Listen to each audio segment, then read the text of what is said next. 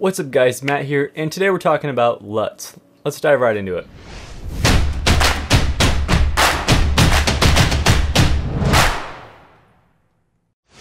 Now LUT stands for look up table, and you can get really complex into LUTs. It's a whole other field in itself, but it's really not necessary if you're just trying to make your videos look better. You can think of a LUT kind of like a color theme for your picture or video.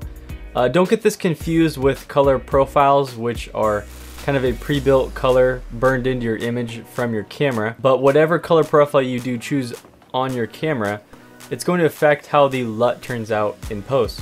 So the best way to see how they all interact is to just play with them in Premiere or whatever editing software you use.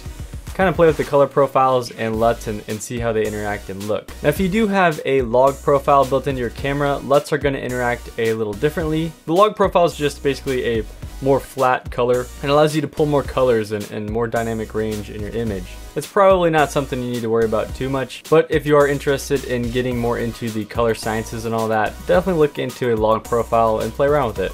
Now a lot of people out there make pre-made LUTs that you can download and just slap right onto your footage. Now it's super great and convenient, but you need to be careful with this because someone else's LUT could have been made for their different type of camera or color profile. So you definitely need to play with them and see how they interact with your footage. And in this video, I'm going to show you guys how to use those pre-made LUTs on your footage without it looking oversaturated and just ruining your footage.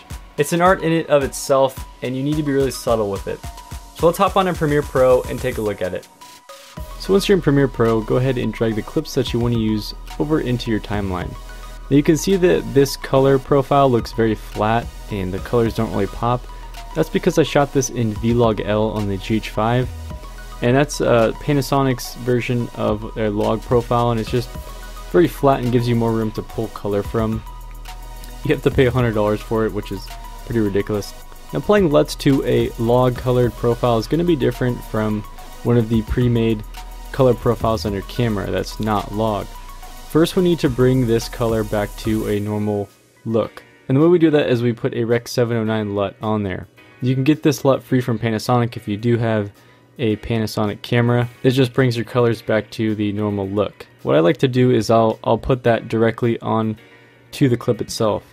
And you'll open up your Lumetri color tab here. And by the way, if you don't see this Lumetri color window open, you can open it up by going over here to Window and then going down to Lumetri color. You just click that and it'll open this up for you. And this gives you options for basic, color correction, creative. You can play around. There's a whole bunch of cool stuff in here, but we're going to be using mainly this creative tab. And to apply the LUT to this main video file, the Rec. 709 one, I'm going to go here to look.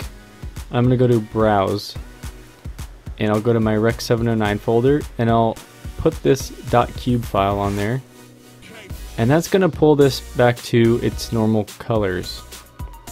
Now this looks a pretty orange, so I'm going to pull the temperature down a little bit so it's a little more normal.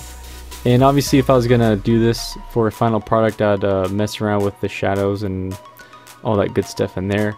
Now when you want to apply your LUT, it's very simple. Just head down here and create an adjustment layer.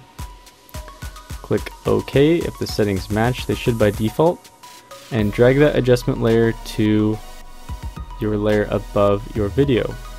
Now this adjustment layer is what you're going to put your LUT on. Once you have your adjustment layer highlighted, you can go over to Creative and go to Browse, and wherever you downloaded your LUT to, one of these .cube files is what you're going to want to select. So you just browse in your file explorer over to your .cube file, which would be one of your LUTs. Now I'm going to throw this Kodak Killer LUT on there and see what that looks like. So just double click it and apply it.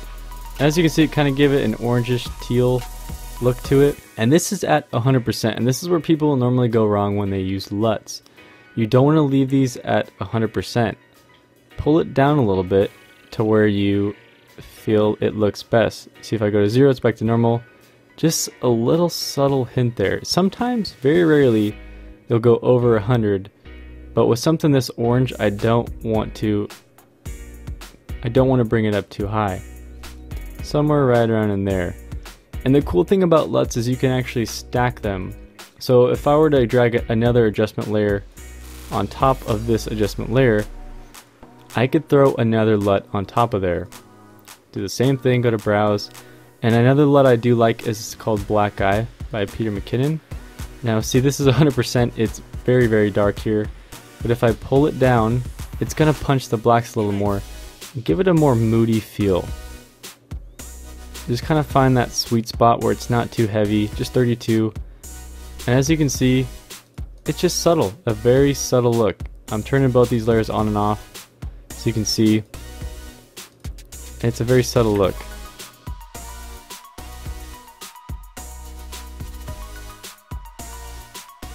And now that is just the LUTs that are applying your color on there. If you're doing your main video, you're going to want to go into color correction and you're going to want to play with everything that's in here to fine tune it even more. I mean, the possibilities are endless here.